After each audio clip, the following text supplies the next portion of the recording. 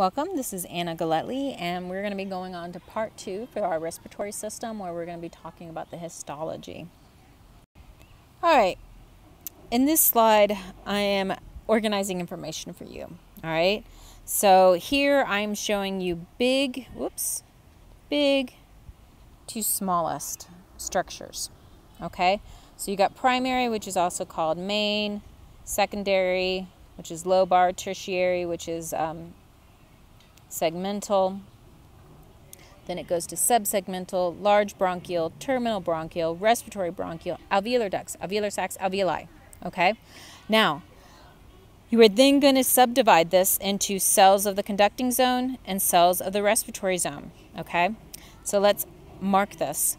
Here, all of this is conducting. All right, the tissue is too thick for gas exchange. Here, it is all respiratory. You are using simple squamous epithelium. Okay, so you can do gas exchange. Now, it's A&PII. We've got to have multiple names. So these simple squamous cells are also called type 1 cells. They are the dominant cell in the respiratory zone. The vast majority of cells are these. But we also throw in some simple cuboidal cells that we call type 2s. They are cuboidal because of their function, which is to make surfactant. Surfactant you secrete onto the surface of the alveolus, okay? And what this does is it reduces surface tension. Okay, I want you to know this. Surfactant reduces surface tension. Now, if you know what surface tension is, you know that water molecules want to stick together. When they do that, that would tend to keep the alveolus collapsing and staying small and not expanding to where you want it to be. That's bad because then your lung can collapse. So use surfactant. It breaks up the water molecules inside the alveolus, which then allows the alveolus to expand properly when it's in its relaxed state. This is really important in preemies because surfactant cells don't start working until right before birth. So if a baby is born premature, their type 2 cells aren't working yet, they don't secrete surfactant, they have a tendency for their lungs to collapse every single time they exhale. This is very energy, this is an energy hog. The babies have to work really hard to re-inflate their lungs, and then they end up dying because they use up too much energy and they can't get enough nutrients in order to keep inflating their lungs. So nowadays they will actually inject an artificial surfactant into preemies in order to counteract this. All right, next slide. Here I am saying what I said on the previous slide, but bigger. All right, so let's start looking at these cells. So let's look at the picture first. So I've got in here my bronchial coming down. Notice that it is wrapped in smooth muscle for bronchodilation and bronchoconstriction. I've also got a branch of the pulmonary artery. Notice it is blue, even though it is an artery, because it is deoxygenated blood coming from the pulmonary circuit or right side of your heart pump. It is coming here to pick up oxygen, okay? So it's going to come in here and the blood's going to go through here, it's going to do gas exchange here, and then it's going to be picked up by the pulmonary veins, which are red, but they are still a vein. They are oxygenated, and it's going back to the left side of your heart pump, okay? Now, this respiratory bronchial is going to come in and it's going to divide up, okay? And it divides into what we call the alveolar ducts, which then separate into the alveolar sacs, which separate into individual alveolus. So alveolus singular, alveoli plural. I am not going to ask you to differentiate visually on a slide these things right here, okay? I need you to know what they are, but just remember that this cluster of grapes things is where you have all your alveoli, okay?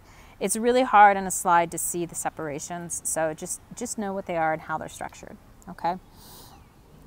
Now let's look over here at this, okay? Now in APR, they'll label everything for you. Again, I don't really care that you can tell me what that is. So I want you to know that this is where you have your alveoli. This is all alveoli. All of this is alveoli. And it's simple squamous epithelium. Now here we have a respiratory bronchial. And what you're going to notice is that is not simple squamous epithelium. That is simple cuboidal epithelium. It stains differently. Okay. This is another view of the same basic thing where you can kind of see the structures a little bit better. All right, let's move on to the next. Oh, wait a minute. Let's actually go back over here to the alveolus right here. Now notice that each one of these balls is going to be wrapped in a capillary bed, but it's also wrapped in elastic connective tissue. Okay, so elastic fibers, so that when you breathe and these expand, then those elastic fibers will help it recoil back to its normal shape. So you have both capillary and elastic fibers around every single alveolus. All right, next slide. All right, so I really like this picture. So right here is an alveolus, all right? And you can see there's another one there, another one there, another one there. Notice that all of these cells, these are your simple squamous type 1 cells, okay? You've got little macrophages right here rolling around, looking for things, doing their job. Here's another one right here, so another white blood cell. It used to be said, literally 3 years ago, we taught that the alveoli were sterile, all right, and if they weren't, you had pneumonia. The alveoli actually, we now know, has its own microbiome of beneficial bacteria. It is very sparse compared to like our gut, but there is a microbiome present inside the lungs, which is really, really interesting, okay? Here's a nice view of that simple squamous epithelium from the side, okay? Now, we're going to come over here and we're going to look at this picture. What I want you to notice is you've got the simple squamous epithelium here of your red blood cell, and you've got the simple squamous epithelium here of your alveolus. So, super, super thin, very, very thin. This is your respiratory membrane. So here, you've got the alveolar epithelium, the capillary epithelium, and then basal lamina, which is like a little glue that kind of sticks them together.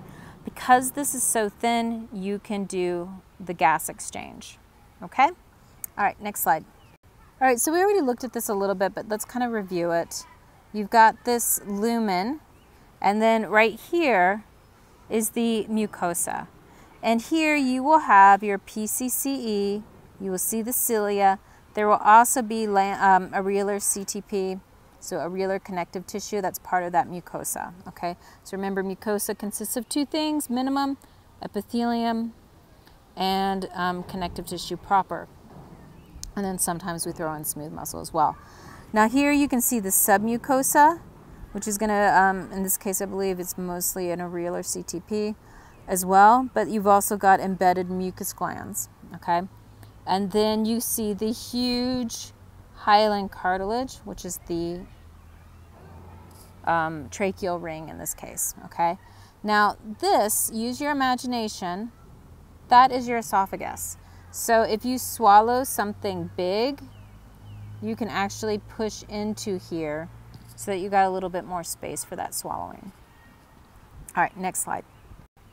All right, so now we're gonna look at the trachea, bigger, okay? So here you can see really nicely the PCCE. You see the cilia, all right? Here I've got goblet cells, okay?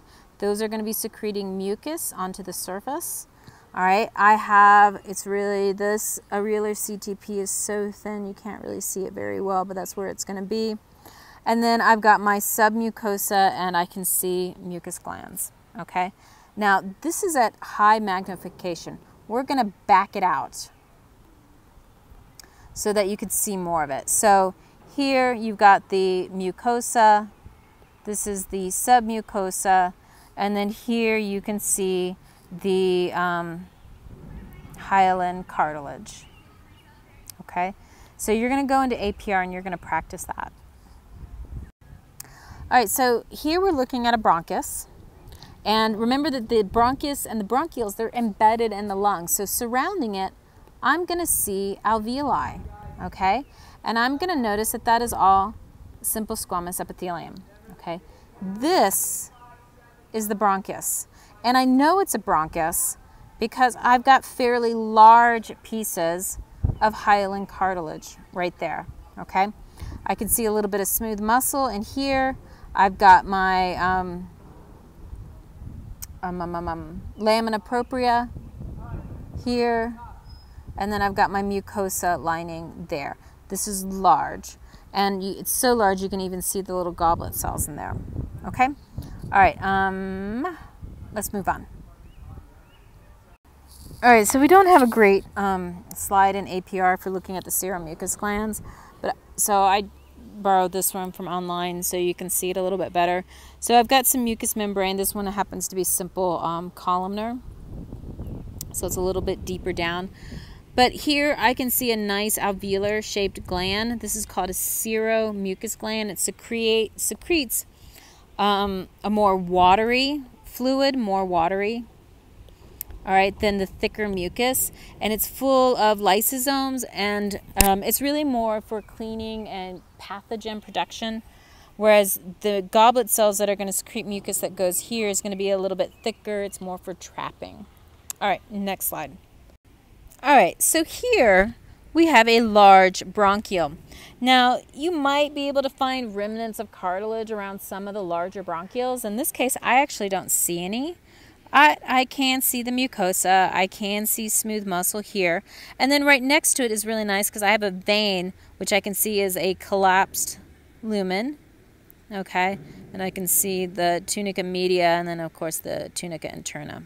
Okay, now I want you to contrast this with with an artery. Oops, with an artery. So here you can see the ribbon-like shape. No ribbon over here.